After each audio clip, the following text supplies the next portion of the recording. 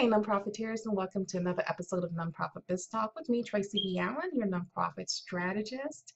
And in today's episode, we're going to be talking about whether or not you should start a nonprofit organization. It's a question I get a lot, especially from people who have a for-profit businesses or people who want to start a nonprofit. They're not exactly sure what the criteria are for starting a nonprofit organization and whether or not it's a good fit for them. So we're going to explore that today, whether or not you should be the founder or the executive director slash executive director of a nonprofit organization. So what are some of the prerequisites to starting a nonprofit organization? So when you're thinking about starting a nonprofit organization, first of all, you need to make sure that there is a true need for the service or the program that you want to provide to the community. So having a neighbor or a couple of neighbors or a couple of people in the community that have a particular problem may not be a need to start a nonprofit organization. It has to be an overwhelming need within the community that is crippling the community because that need is not being met. So for instance, if you live in a community where more than half of the adults in your community do not have a formal education, like most of them dropped out of high school, so they don't have a high school diploma. And now they're having kids that are going to school and their kids are not meeting the standards required to do well in school. So like they're not reading up to par, their math skills are below level. There may be a need to start a nonprofit organization that can supplement where the school is failing. So you may want to start a nonprofit organization that deals with helping adults with second chance get a GED and maybe some trade. You may want to start an after-school program that serves those disenfranchised children within the community and help them to get to an educational level that will foster success. But before you even think about that, one of the things that you need to do is you need to do some market research. You need to find out if there is another organization within your community that is supplying the particular need to the community already. So is there another nonprofit organization in your community that is dealing with helping adults to get their GED? Is there another nonprofit organization within your community that is serving these students to help them fill that educational gap? Is that nonprofit organization successful at doing that? Can they use help? Is there a need for another nonprofit organization to help fill that overflowing gap that the current nonprofit organization cannot fill?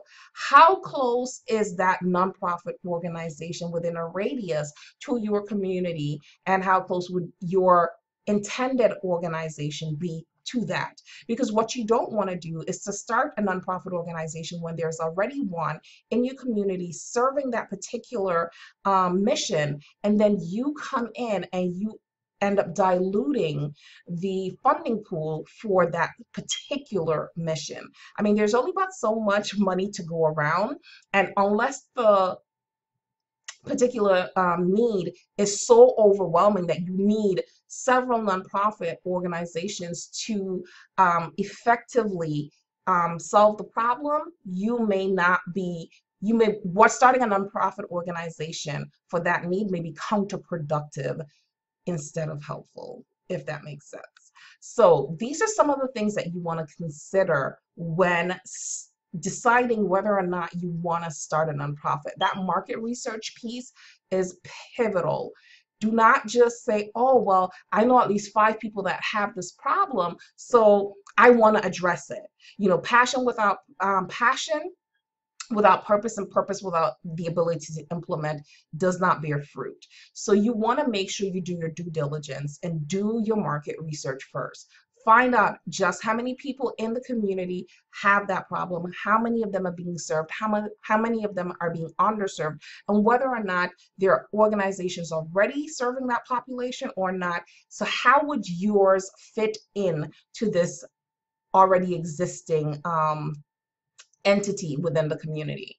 So one of the things that you can do, if there is already an existing organization, there's not an overflow that needs to be served, is that you can, and you feel the need to connect with that particular mission, is you can go ahead and volunteer with the existing organization. That way you can satisfy your passion to help the community. You can also pitch programs to that existing organization and work out a payment plan or something with them so that you can be compensated for running that program through their organization. Therefore, you're serving the community and you're making some money. That's if they have some discretionary funds and if your program fits into their mission. If it's a program that they truly want, they may know of some open grants that they can write for so that you can run the program through them. It may take some time. Just know that everything takes time, so don't be impatient. They may be able to get some sponsors to sponsor the program. So there are different ways in which you can impact the community without starting a nonprofit organization. Starting a nonprofit organization is not the only way to impact the community. You don't have to start your own. And one of the reasons you may say, oh, wow, it's so strange that you would say that as a nonprofit consultant yourself. Why would you discourage people from starting a nonprofit organization? Because I don't want to see people fail. That is not the reason that I'm in business for. I want to see people succeed. And in order to succeed, you need to give yourself a running start. And if, like I said, if there are other organizations in your community that are already serving that particular population and they're doing it effectively, and you come in, then there's not going to be enough support for your organization because everybody's already putting their monies behind this established organization. And all you'll be doing is trying to dilute the funds that are already there. And therefore, you're not making a positive impact on the community. You're actually going to be making a negative impact on the community. So I'm not trying to discourage you from starting a nonprofit organization. I'm trying to preserve upcoming organizations and already existing organizations. You should only start an organization if there is a true need in your community for the services that you're going to render. So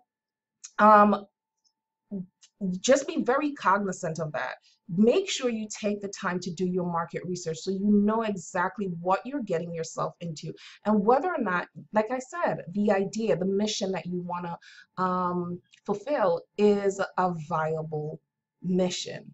Okay, another thing that you want to take into consideration is that when you start a nonprofit organization, grants just don't come rolling on in like, like a rowboat. It just doesn't come on in. So a lot of people think that when they start a nonprofit organization, bam, they're going to get some grants. It doesn't happen that way. Sorry, it really doesn't happen that way. It can take a year to 5 years before you can get your first grant because you have to prove yourself.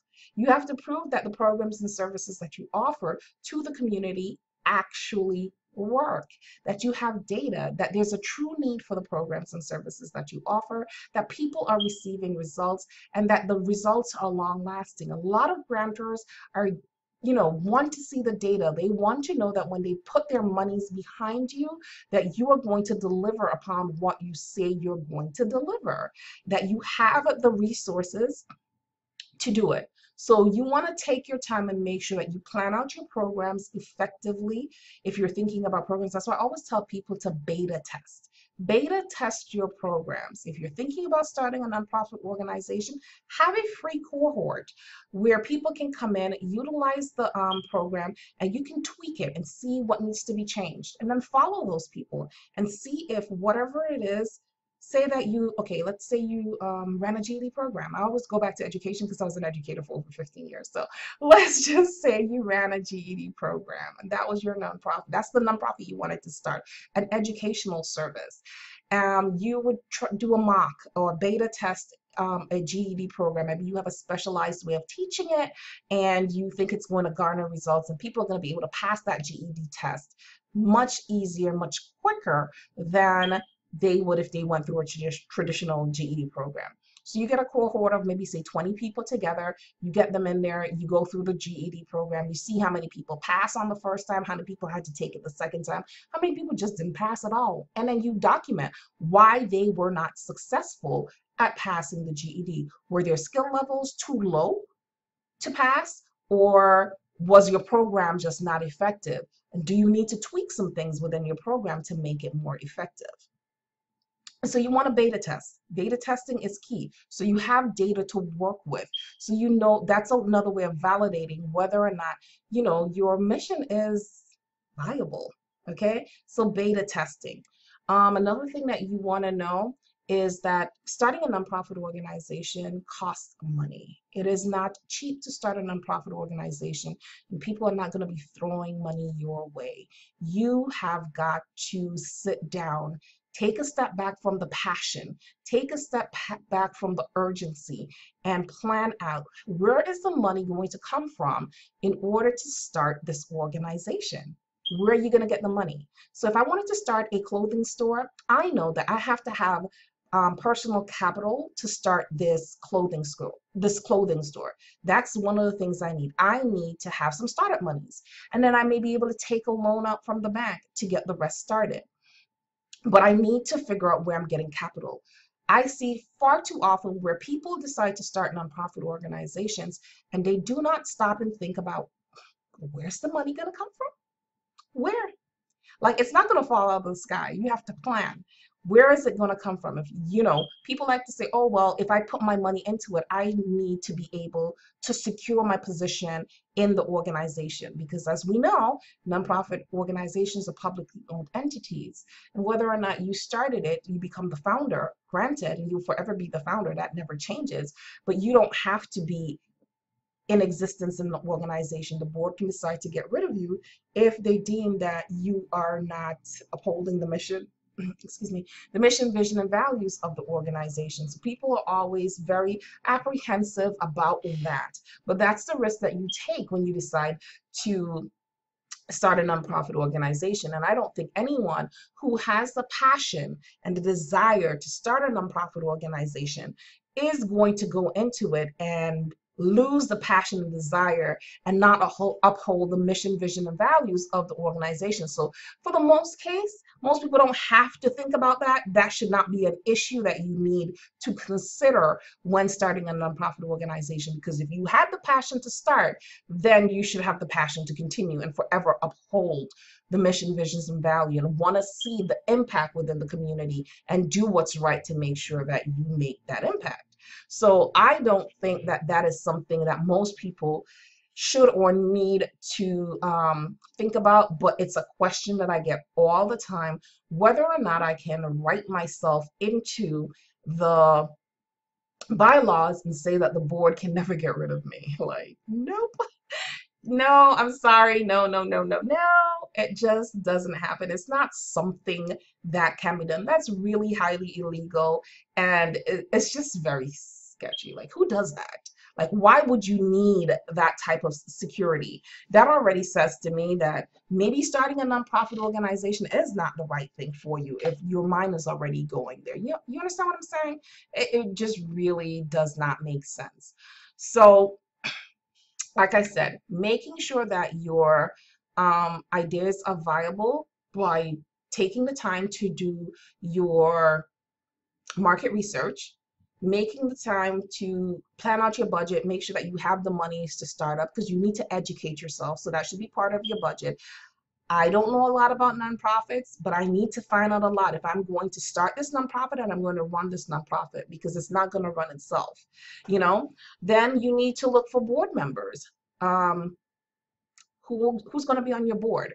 It can't be your cousins, it can't be your mama, it can't be your sister, your daddy, your best friend. It needs to be people who are going to bring value to your organization. So you have to network and find the right people to fit the organizational structure. So if you're doing an educational nonprofit, then you want a principal, you may want a teacher, you may want a pediatrician, you may want some doctors, some lawyers, some, a CPA. You want people who are influential in the community, and you want people who are financially stable, but you also want them to be diverse in age, in race, in ethnicity, and financial status as well.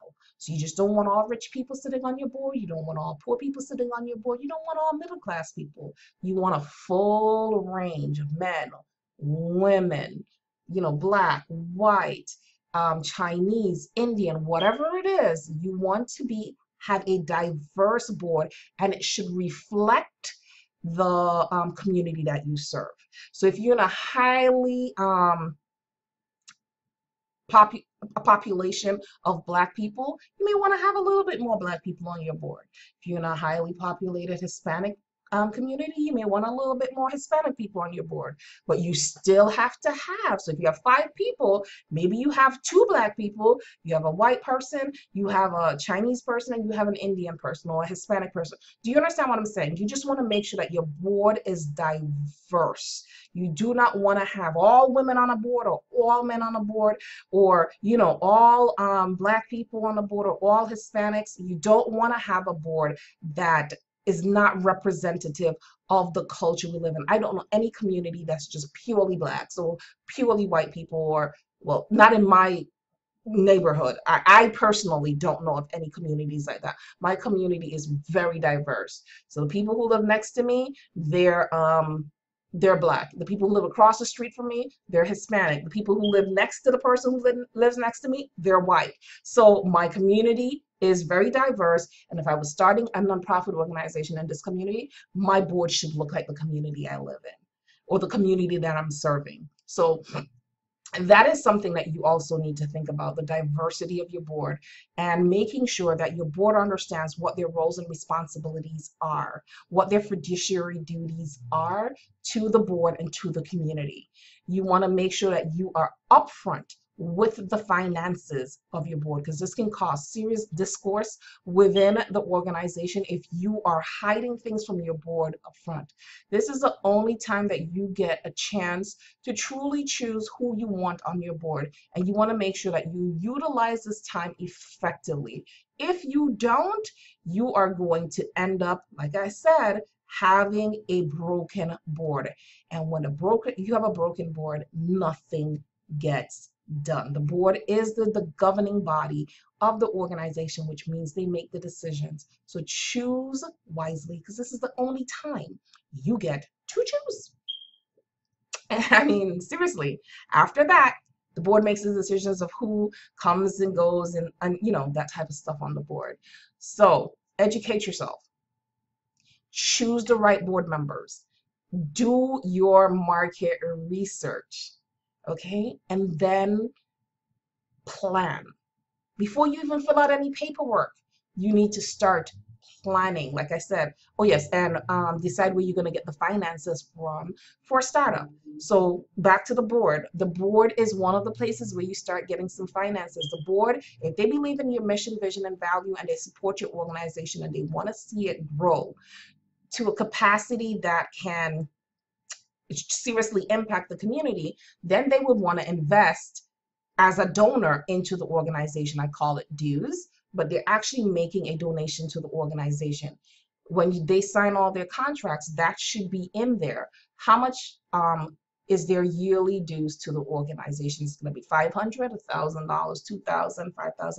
You have to decide that based on the people who you have on your board, and that should be something that you discuss with them, and then you set your terms, and they need to abide by that. So that's if you have 5 people on your board and it is $500, that's $2,500 that you have to help with the startup cost of starting a nonprofit organization.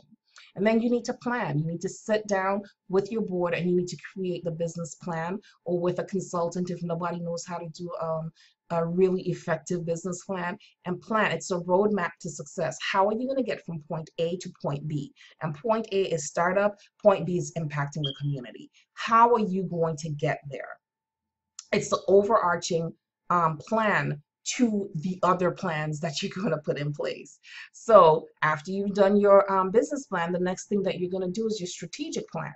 And you should sit with the board and a consultant for this as well, and figure out step by step over the next 3 years what needs to be done, when it needs to be done, and how long it's going to take to achieve that particular goal. What are your goals and objectives for impacting the community and upholding the mission and working towards the vision over the next 3 years. Then you go on to your development plan. Okay, and your development plan is how are you going to inject revenue into the organization. Remember, it just can't be grants, because grants don't come for a year to 3 to 5 years. So how much are we going to charge for programs and services on that sliding scale? How are we going to acquire and retain donors? What type of fundraisers are we going to have? When are we going to apply for grants? Are there some smaller grants that we qualify for right now? All of these things are things that you need to think about when you're putting your nonprofit together.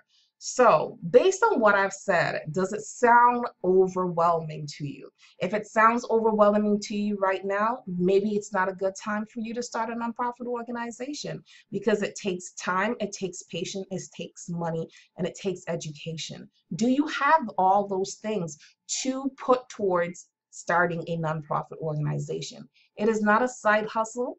You can't do this every now and again, because it's not going to be successful. No one is going to take it seriously. When you go to start a nonprofit organization, the startup process, I tell people, truly takes about a year to truly start a successful nonprofit organization, because it's a long, leisurely walk on the beach. It's not a marathon. We're not running to the finish line. We just not. Okay, we need to take our time and get from point A to point B. And you should not be rushing through the startup process of a nonprofit organization. If that's what you're doing, then you need to stop, hold up a minute, and reevaluate whether or not this is for you. Because you're not, like I said, going to start up and bam, you're going to get grants coming at you left and right. It doesn't work like that. So take some time, pull back, reassess as to whether or not this is truly what you need to be doing. Okay, so do you have the time? Do you have the money? Do you have the patience? Do you have the education to start a nonprofit? Are you able to network?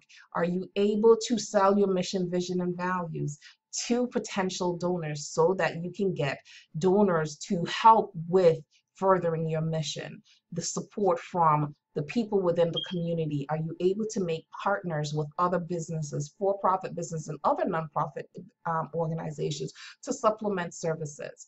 If it sounds overwhelming to you, if you do not have the time to dedicate to it at this point in time, then I said, pull back, take your time, and before you even start looking for a building or office space, go through all those steps, including writing out detailed programs, because you need to have step-by-step processes of how you're going to run your programs and services, and the key people in place, and the strategic plan will help you, decide who's going to do what.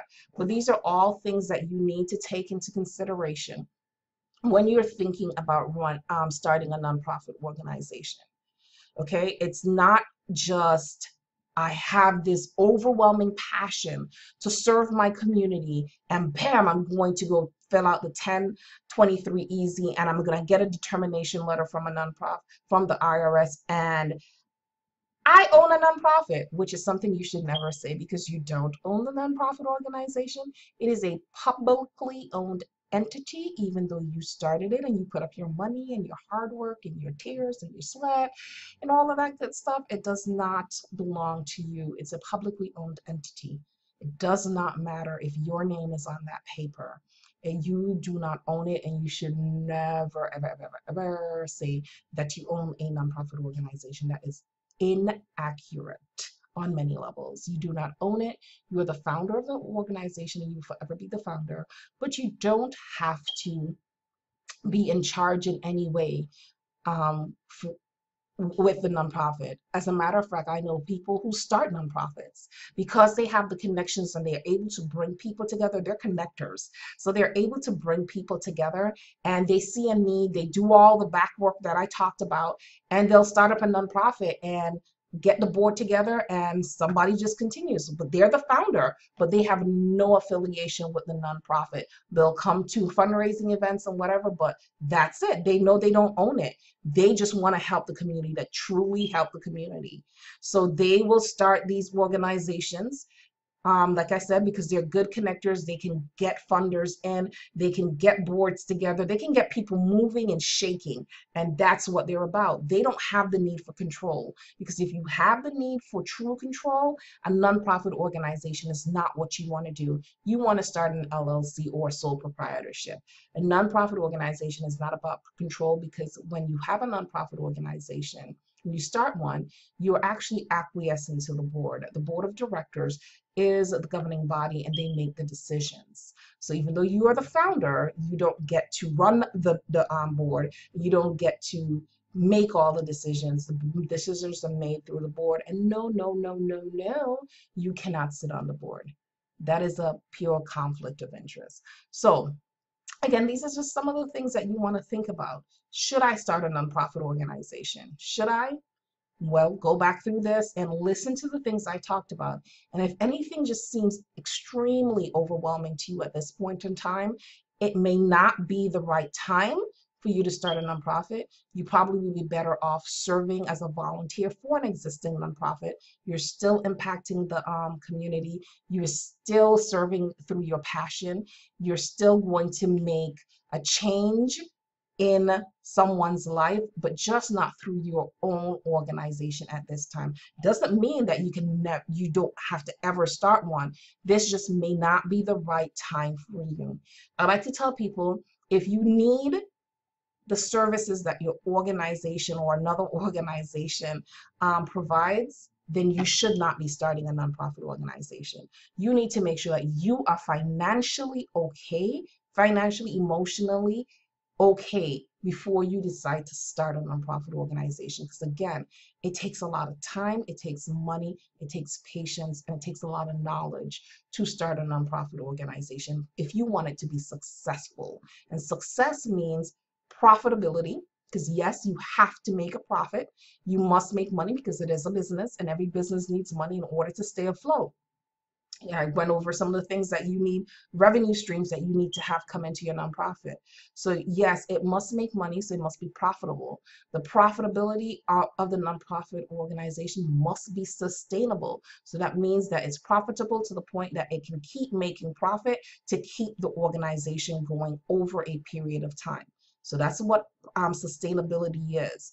Is the programs and services and the revenue streams that you currently have, are they sustainable? Are they going to be able to carry over a period of time? So sustainability. And are you compliant? Are you complying with the local and federal rules and regulations that govern the day-to-day operations of a nonprofit organization? Are you participating in a lot of, are you going to be participating in a lot of conflict of interest activities, a lot of UBIT activities? There's so many things to think about. Because I think one of the first things that I started off saying was that I help nonprofit leaders stay out of jail, because there's so many things that if you don't do right, that can get you in trouble with the IRS. Because remember, the IRS is the governing body of a nonprofit organization. So those are just some of the things that you want to think about when you decide if you want to start a nonprofit organization. It is not a venture for the faint at heart. Okay? It is not an adventure for the faint at heart. It is something that you should take seriously, because you're dealing with people's lives. And you don't want to start something, get people hyped up, and then you let them down. They've dealt with enough loss and disappointment in their lives. And when you start this organization, you just want to make sure that you are starting it for the right reasons, that you can sustain providing the services and the programs to the community that you decided you want to serve. So those are just some of the things that you want to think about when starting a nonprofit organization, or some of the things that the action steps that you want to go through before you even pay money to organize on the state level and formulate and organize on the federal level. Before you fill out your nonprofit business entity on a state level, or your 1023 or 1023 easy with the IRS, you want to go through those steps. Do your market research, find your board members, write your business plan, come up with a strategic plan, do your development plan. Make sure that your idea is viable. Write out those programs and services, because that's where the money is. That's where the data comes from. Are they going to be, is it something that is going to truly impact and make lasting change within your community? So those are just a few of the things that you want to go, the processes that you want to go through, some of the ideologies that you want to think about before you decide to start a nonprofit organization.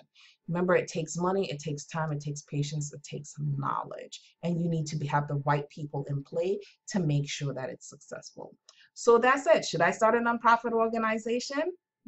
Like I said, those are the tips, those are the action steps and strategies that you need to go through to make that informed decision. Like I said, I'm not a lawyer, I'm not your consultant. I'm just giving you general information that you can utilize to make informed decisions. I'm not giving you legal advice, and I'm not giving you consultative advice because you didn't hire me to be your consultant. So I hope this was helpful to you guys. Thank you for joining me for another episode of Nonprofit Biz Talk. Until next time, bye guys.